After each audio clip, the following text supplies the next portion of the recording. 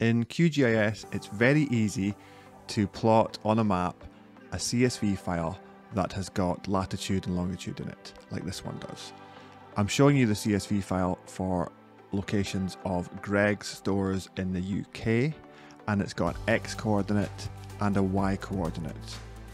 And I can import that into QGIS and display this as points on a map. So I'll close this spreadsheet, and I'm going to click on the Open Data Source Manager button in QGIS.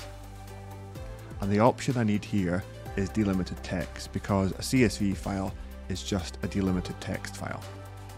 So what I'm going to do is, in the file name section, I'm going to navigate to where that CSV file is stored. And there it is. I'll click on Open. There's a couple of things we need to do here. The geometry definition section, if it's not expanded, make sure you expand it. It's going to be point coordinates. The X is longitude, correct. The Y is latitude, that's correct.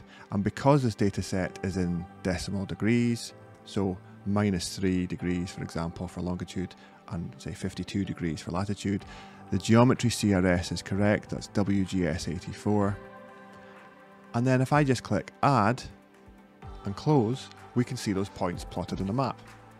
And that's perfect. Now, it's still a CSV, so if we want to save it to a new layer, we would just right click on it, export, and go to Save Features As. And from here, we could save it to any number of different formats that we want, for example, shapefile or geopackage.